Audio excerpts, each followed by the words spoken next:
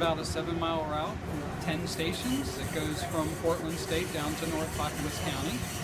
And it's the new Max Orange line.